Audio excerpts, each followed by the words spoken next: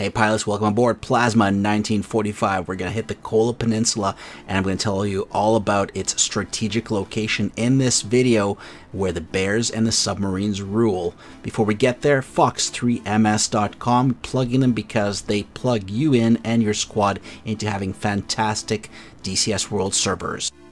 Kola Peninsula, aka the Kolski Polostrov, is located in the northwest part of Russia, close to Finland and Norway, and is one of the northernmost parts of Russia, and before that, Soviet Union, right across from Canada and Greenland.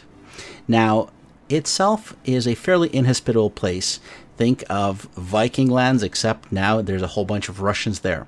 Populated by the regional peoples, the Lapps, the Norwegians, the Russians, got really busy with Soviet Union populations in the 40s, 50s, and 60s, with its ports receiving shipments of Lend-Lease equipment during World War II when Russians and Americans were all on the same side.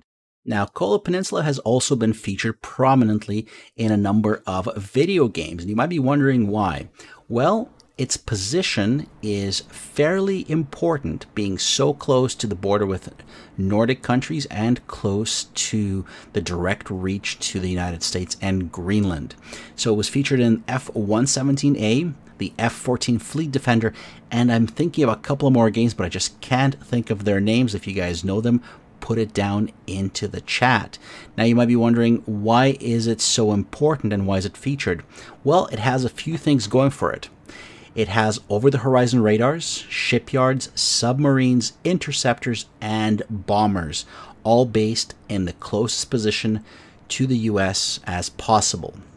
The over-the-horizon radars are a prominent feature, allowing for the Soviet Union to see beyond the horizon using special reflectivity of the atmosphere to detect missile launches and bombers, and gave the Russian-Soviet military the protection and the ability to detect incoming aircraft from way across the Arctic Circle. This was a very key location for that, and one of them was based in Olenegorsk.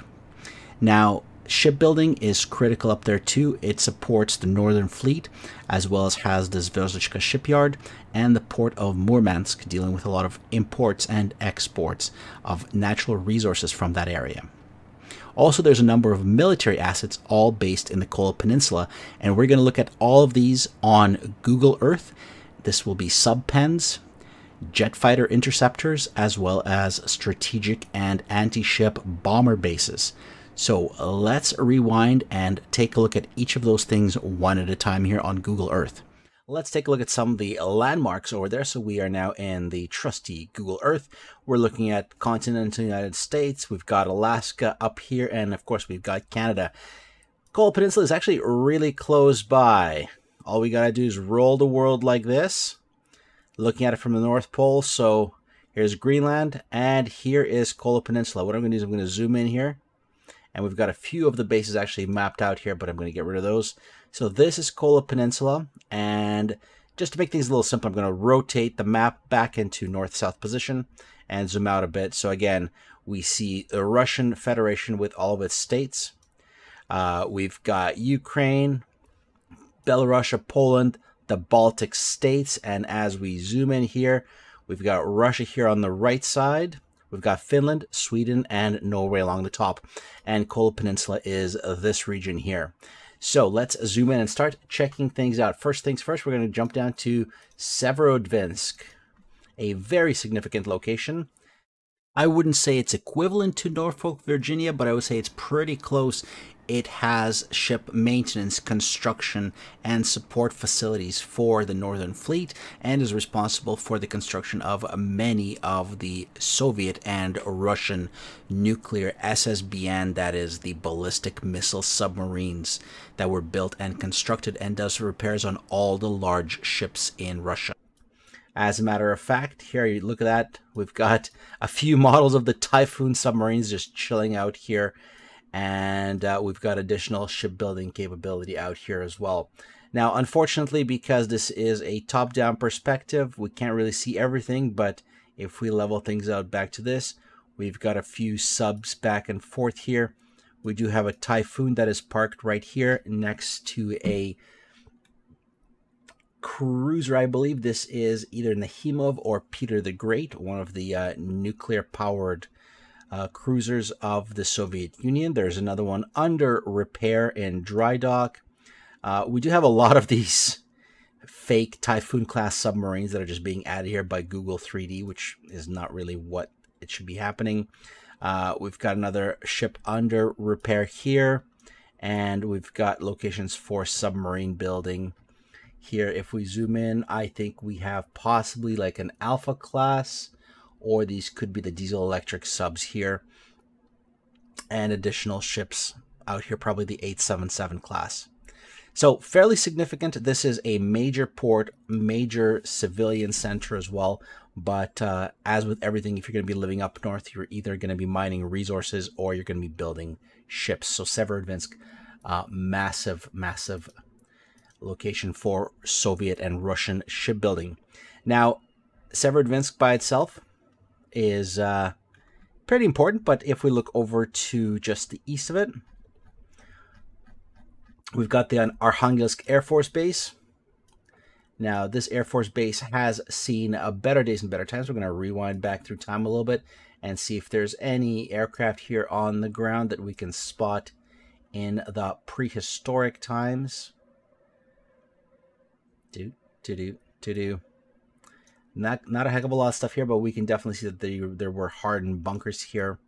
We can see their locations right there. Each one of those would be leading up to a stall, and potentially there's the hardened bunkers. All right, let's zoom back out from Arkhangelsk and Severodvinsk, and we're going to take a strategic picture again of the Kola Peninsula here. And we're going to jump down to the Chem Air Force Base and then work our way up. And then we're going to take a look at the NATO/Blue Force bases. So next up, we're going to jump right down to the Chem Air Base. Let's zoom down and see what footage we have. Now, we are looking at 2013 footage. This is one of the older air bases. As you can see, not much of it left, but for the Cold War scenarios in DCS World, would be very nice to actually get a proper use of this air base as an interceptor location. So old base, not much going on here. Zoom right back out. And we're going to move up north from Cam to Alakurti. Alakurti was a fairly significant location for Soviet Union, and the reason for that is because Alakurti was very close to a foreign border. As a matter of fact, Alakurti, if we look at it here, it is literally a town, a military town that is built around an airbase. 2013, this airbase is not looking very pretty, but we do have some active aircraft here. If we zoom in, I'm seeing transport aircraft mainly, looks like mainly Mi-8s. Let's move forwards to 2021. We've got storage, and I am not seeing very much for aircraft. So it looks like this is just a location for storage, warehousing, although there are some fairly new constructions here in form of residential areas. So this is probably a support base. These squares here, these are typical of army marching areas. So this is definitely a military base here, and it is in a fairly good condition.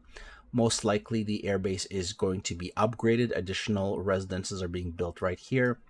So this is definitely an airbase that is likely to be reactivated. So hopefully we do get Alakurti properly. Jumping back to 2011, very bad times for this airbase. And 2005, do we have anything any better here? Not a heck of a lot. All right, so let's move up from Alakurti and head up north along the peninsula. We're going to go up to the Olenegorsk, Monchegorsk air bases. So we're going to start with Africanda here, and I'll zoom out one more time, guys, just so you get a picture. So there's Severodvinsk, there's Cam, there's Alakurti, right on the border with Finland. Very significant. So let's head down to Africanda Air Force Base and take a look over there. All right, Africanda. Again, another Soviet era base. Not looking very pretty in 2016. Not looking very pretty in 2020. However, this would have been an active interceptor base in the late 80s. So if we get that capability for this airbase, again, it would be very nice. But Africanda, unfortunately, not much to look at right now. So we'll move right up. We'll do a nice boring zoom out here and move over to Kirovsk. Kirovsk, major local region. And it does have an Air Force support base, but it's not a full-fledged base here. Going back historically, I have never seen any military aircraft at this base in the footage that we do have. But Kirovsk is an industrial location, and as you can see right here, there's a huge open pit, and you might be wondering what this open pit is for. Well, pretty straightforward. There is a village called Titan here. It's actually a titanium mining location here. Up from that, there is a resort area, which is, I guess you gotta have a resort area. And there's an interesting place called Hibina. These are the mountains right here. This is the Hibina Mountains, which also share the name with the Russian jamming system, the Hibina. So these are the mountains called Hibina, and that's the town Hibina, and shares the name with the Russian jamming stations. Interestingly enough, Kirovsk did host one of the major long-range radars during the Soviet days. Let's jump down to Monchegorsk and Olenegorsk, aka Vysoky. This is going to get a little more interesting here as we get here, guys. And look at that. Right away, we're zooming in, and let's rotate this to the north-south position. Runway 101, and we've got a MiG-31 interceptors here, as well as Su-24. These are most likely Su-24MR, the Marine Reconnaissance strike aircraft. We've only got partial coverage here on the map. Let's see if we can find a slightly better shot, obscured by the clouds. But we've got a 31 and Su-24s. Fairly active airbase, was never shut down, and we do have hardened bunkers here as well. So hopefully this is taken into account, and these are very nice looking bunkers here for maritime, aviation, and defensive systems. Also, there was an over-the-horizon radar in this area, but what we're going to do is we're actually going to bounce up and away from here, and we're going to just go over to Vysoky Air Force Base, which means high, the High Air Force Base, and bounce over to the current time, and another significant Air Force base. And what do we have here? We have quite a big selection here. First off, we have this very interesting construction here. This is where the ground crew would be chilling during cold weather.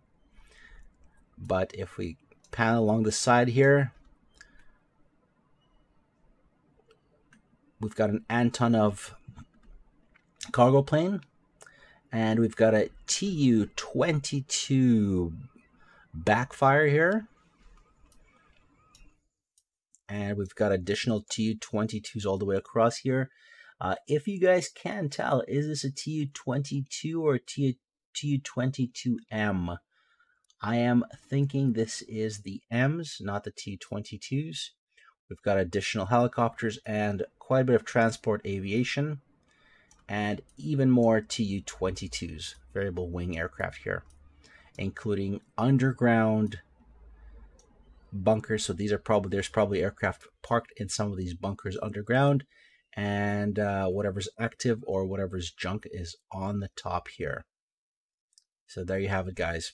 So this would be the maritime patrol and defense aircraft around the town of Vysoky.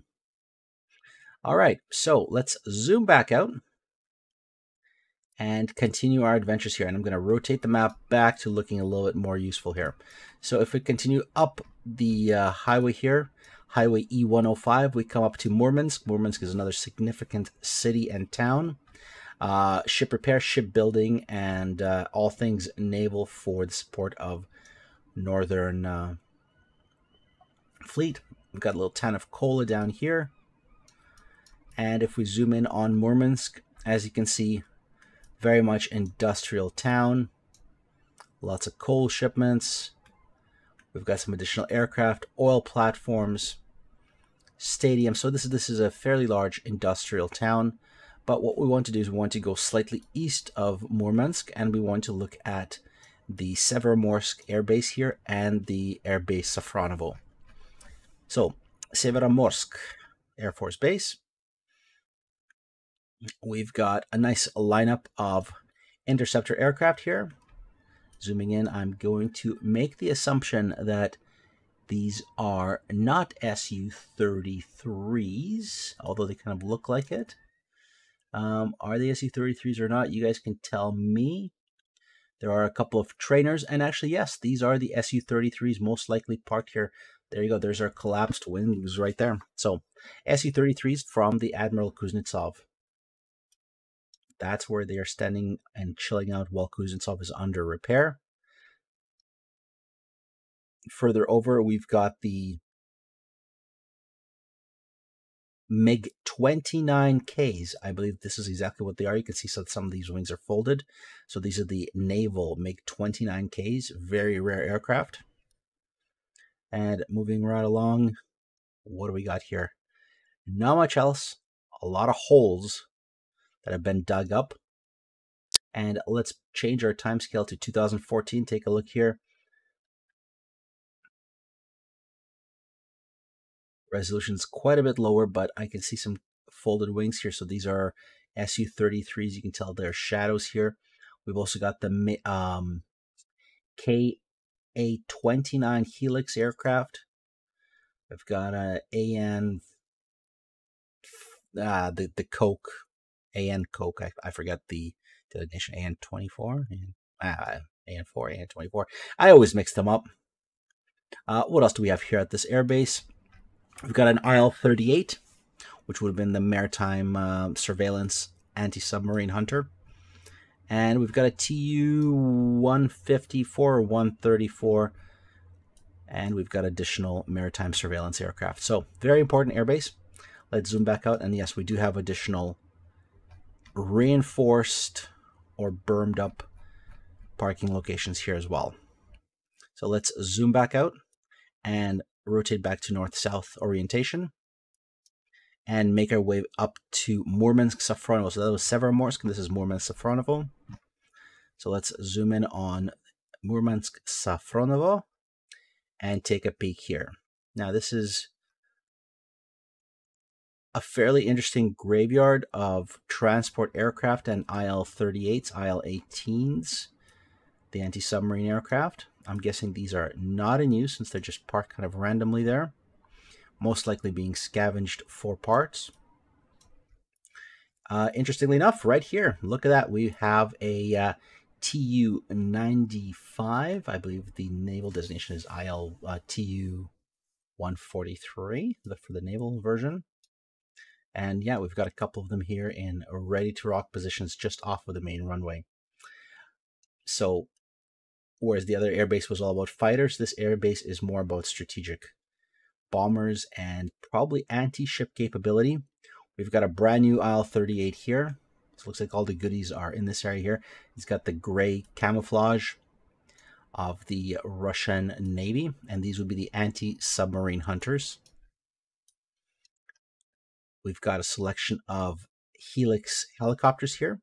Now, it looks like it has 6 blades, but if we zoom in and look at the shadow, you can clearly identify that it's actually a pair of 3 blades on each of the 2 coaxial rotors. And the large nose that's reflecting in the sun, that is the radar and a large observation nose of these Ka-29 Helix helicopters. They're kind of like the baby Ka-52s without too many weapon stations other than sonar buoys, and they can drop torpedoes. And back over here, what do we've got here? This is most likely where the MiG-29Ks ended up. So these are your MiG-29Ks. We've got an Su-30 SM, I think. And then we've got an Su-25, probably the naval version. There was 1 or 2 of those made. And Su-33s, guys. So very interesting airbase, very important airbase. And let's take a quick look back in time. That's 2023. Not much of a change. Nothing sticking out here. Let's go back in time to 2005. Pretty miserable looking airbase right there. And just a graveyard of aircraft just sitting around. All right, so all those got moved away, and we're going to zoom out and be done with the Murmansk area. But as you can see, very important. Next up, we're going to jump over to Olenja. Olenja is one of the naval locations. So this is now we're leaving airplane themes and going down to submarines. So Olenja is a major location for Soviet-Russian submarines. Looks like we have a 3D model of a sub here. And this is the Dolphin class Delta sub, I believe it's the Delta class, the 677 nuclear boomer, and there's his buddy hanging right next to him. We've got a couple of enclosed semi-sub pens. These could be used for submarine degaussing. And if we zoom out a little bit more around Olenja, you can see that it is a military installation dedicated to those submarines. We've got some additional locations here, I guess, for maintenance and support. And the rest of it is logistics. So that's Olenja. That's one of the locations for the subs. If we look at Polarny just next to it, Polarny. This was a significant town during the Soviet days. This is all about the support staff that would work at Olenja or in Murmansk. It is currently the location for the Russian naval forces up north. As you can see here, chunk of the northern naval fleet here, and we even got some subs here in Polarny. These look like very small submarines. These almost look like the diesel electrics, or maybe these are even the little mini subs that the Russians have. But yeah, they look too big to be mini subs. Most likely these are the diesel electrics. All right, so as you can see, Polarny is a very important location as well, and it used to be I believe an over-the-horizon radar somewhere out here. We're going to zoom out from Olenja, and we're going to jump over to Vidyayevo-Gajevo. So Vidyayevo is another important Soviet-Russian submarine location. And as we're zooming in here, and we are in the present day of July of 2022, we can see some of the hunter-killers here. So these are the hunter-killer subs that the Russians would use to shadow the U.S. submarines around. And near here should be the Gajevo sub base, which I have missed. Oh, there you go. There's Vidyayevo, and here's Gajevo. So let's bump down to Gajevo, just next to Vidyayevo. And this is where the boomers are based out of. So we've got some additional Delta subs here. There they are. A little bit better picture quality there. Got a couple of alphas here with their very specific towed array on the back. We've got another Delta here, and looks like another alpha. That's in 2017 and 2021. They're all just chilling in the same locations. So yeah, there you go, guys. So we've taken a look at all of the major Russian assets here. Let's bump across and start looking over the border here. There's another airbase in Klipyavir. I hope I said that right. Another major airbase here before we leave the Soviet area. I made a note here, 1999. Let's rewind this back to 1999. 99? 2002. So a significant airbase. It has been since decommissioned, But as you can see, we can see the these look like Su-27s in 2002 that were parked here. And it looks like they were all packaged up and ready to ship by 2012. And then they were all gone. But Klipyavir would have been significant Russian Air Force base as well. The border town of Nikkel, important town, mining. And now we're going to go across the border and we're going to start in Norway and work our way down to Lulea. But let's start up north. Right up here, you might be wondering what the hell is a RAT-31. RAT-31 is a long-range radar that is based on this small peninsula here. We do have an Air Force base, a small landing strip more than a base, but it does house a over-the-horizon long-range radar as part of Honningsvåg, Nordsvagen here. And I believe the command and control facility is somewhere out here. I never found it. I will show you a very interesting command and control facility in just a second. But Honningsvåg and the air base and an over-the-horizon long range, not necessarily over-horizon, but a very long-range radar up here on this little peninsula. So RAT-31. Do a Wikipedia search for that. Moving right down to that, we've got Banak. Banak is another Air Force location, Air Force base. Fairly important. We've got hangars that are weather controlled. We do have a single runway, but for the fleet of aircraft that are based out here, wouldn't be too much of a big deal. Got a radar dome there as well. So Banak, another important air base that should be included in the Kola map. If we swing down from here, we've got Kautkeno. Oh boy, I'm going to screw that up as well. Well, let's zoom in on Kautkeno and take a look here. Now, Kautkeno is another Air Force location. Hopefully gets mapped out properly. And we do have a runway here. Not extremely significant, but it is a runway that should be hopefully in the Kola map. What I'll do is I'm going to leave Hog Umpen and Bardufoss for the last bit. I'm going to move down here to Gallivare. Gallivare, another location for NATO Cold War engagement. Important airbase identified in a few books, novels, and is a potential staging ground. I've never seen any aircraft here based on open intelligence, but Gallivare Air Base is listed as a potential Air Force base. Moving down south, we've got Lulea, fairly large facility, and another Air Force base. Again, you don't have airplanes standing around here, but you do have some weather-controlled bunkers here and some additional locations that could be housing aircraft. And these look like definite stalls for fighter aircraft.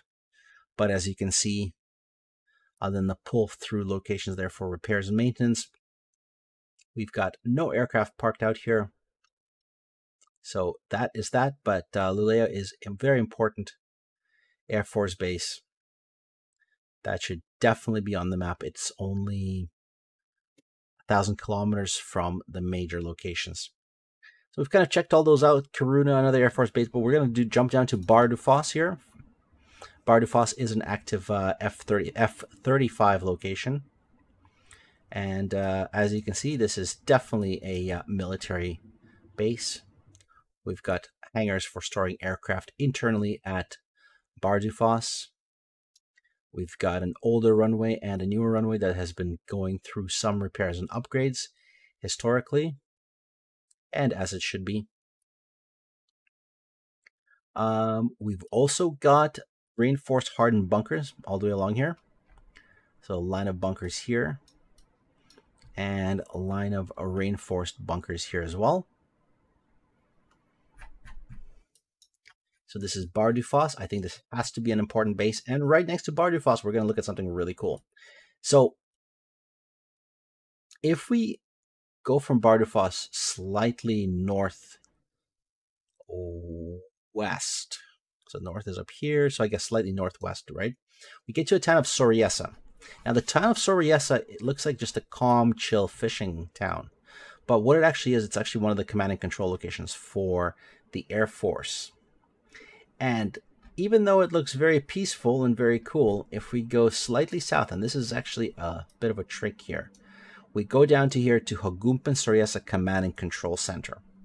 Now, what I'm going to do is I'm going to untick this, and we're going to zoom in and tell me if you guys can spot the location of what I'm talking about. Now, for those of you who have got any experience in imaging intelligence and have looked at photographs, something here is going to stand out, and that is this super long shadow. Now, we know that this photo was probably taken during the fall, because we do have these super long shadows during the fall or spring or winter. And as you can see, it's coming off from this snow-capped ball. Now, what that ball is actually a long-range radar. Here's a picture taken during the summer, and we can see the shadows much shorter. And this is a Hagumpen Sorriesa Command and Control radar. And as you can see, it's got a bit of camo on there. So because of permanent ice that sits on top of the mountain, it kind of blends in. But there it is. So it was built up and just chills out right up here. I'm not sure how you drive up here. I'm thinking you have to fly in on a helicopter. There's a smaller support town down here, but that little tiny ball right there, I mean, look at it from space. If you know what you're looking for, you can spot that tiny dot there. But yeah, that is a long-range radar that is tied to the Sorriesa and to the Bardufoss Air Force Base and provides command and control for the northern part of the Kola Peninsula, and as part of Norway's responsibility for command and control of the area. All right, guys, hopefully you have enjoyed this tour and enjoyed looking at Kola Peninsula in all of its detail and all those interesting locations. Let me know what you think about it, and if you're eager to fly in the Kola Peninsula. Plazma 1945 is going to sign off, and as always, share, like, and comment. Plazma 1945 out.